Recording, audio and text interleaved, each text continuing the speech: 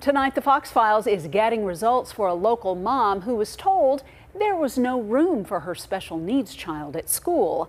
So she says her 6-year-old has had to stay home while watching other children go to school since last week. She called Fox Files investigator Chris Hayes, who was able to make a difference.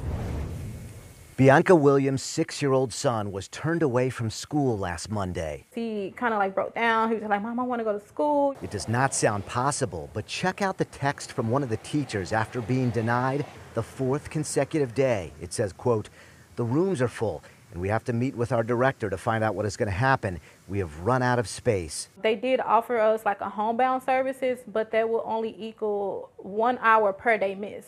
So it's for last week, he only got 5 hours of homebound. Williams' son has special needs and an IEP, individualized education plan. They need education too. So what is the holdup? Williams lives in the Ferguson-Florissant School District, but in St. Louis County, students with special needs go through what's called Special School District, also called SSD. It's an entity disability advocate Larry Opinski has dealt with. It's a confusing process, and there's thousands of employees, and compliance is a continuing issue when you have an organization of that size. Opinski learned about the system when helping his child. Now he advocates for others through his consulting business called STL Advocate. If you're outside of the norm, if you are not just middle of the road and you need extra services, both on special needs side and high achieving side, you got to speak up. Williams did. Literally every day, I would wake up, I would go down to the administration building. I honestly call you guys because I'm like, this is weird. It's not right. I called the special school district late Monday afternoon and a representative responded immediately,